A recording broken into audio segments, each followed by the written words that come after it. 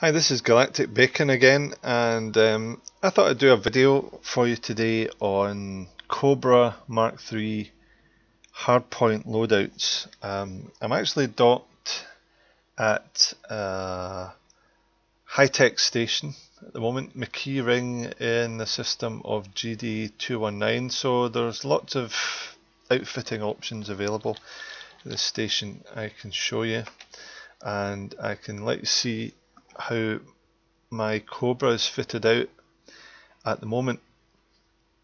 Now, for those maybe starting out in the game, if you buy your first Cobra, it will probably come with size 1 pulse lasers fitted in these two positions here, right on the top of your ship, and probably nothing in these other slots.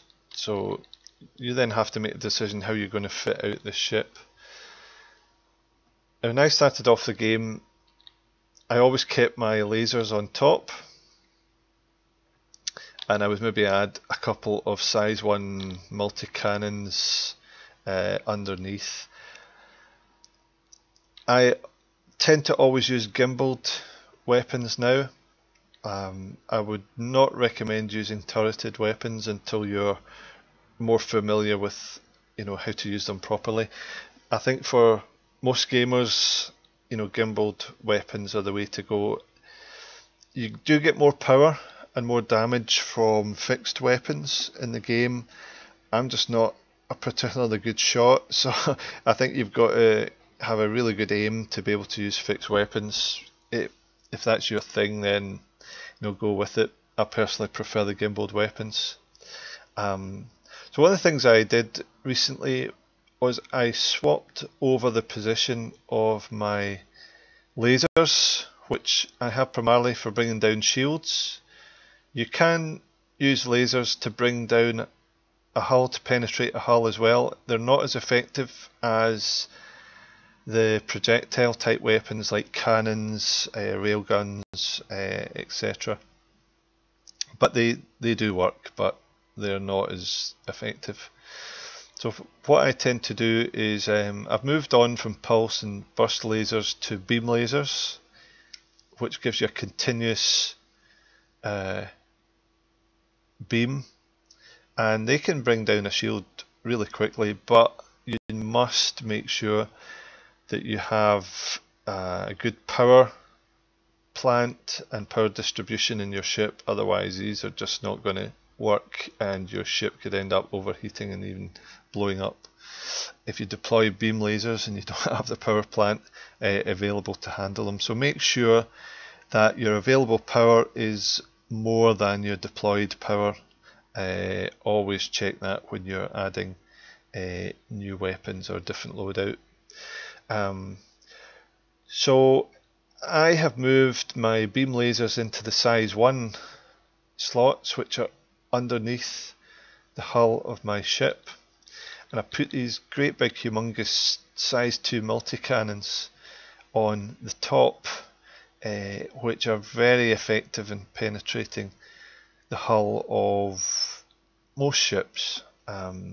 Against anacondas and pythons you're always going to be up against it, but certainly against most ships these will penetrate a hull pretty easily.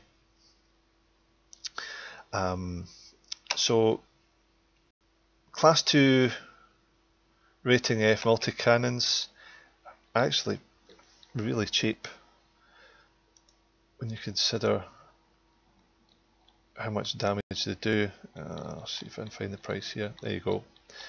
57k credits, not expensive. If it's a jump up from size 1, I think it was 1G multi-cannons I was using previously on the underside of the hull, and they are good, but not nearly as effective as these big ones. And basically I've not really lost out in terms of the beam lasers, because I had size 1Es on the top and I've just moved them underneath. and where are we? They're only 74k each, so pretty cheap. And I've done a lot of bounty hunting with this ship. The one drawback with putting your lasers underneath the ship is that the laser does seem to be obscured by the hull. Sometimes, especially if the ship you're targeting is above the plane in which your ship is flying. So if it's a little bit above, sometimes it's out of sight of the lasers and you have to maneuver your ship so that you can get a proper target on your ship. The other, that's the downside. The advantage is that your multi-cannons get a much better view of what's in front of you, being right on the top and front of your ship. So, I mean, it's always a bit of a compromise, and you have to decide what's right for you. But for me at the moment, I'm killing lots of stuff with this loadout, and I've made quite a lot of money in terms of bounties, going into high intensity res sites. Since the 1.41 update, I think it was, conflict zones are a lot tougher than what they used to be. If you've ever been in one of these high intensity conflict zones recently, you'll know what I'm talking about.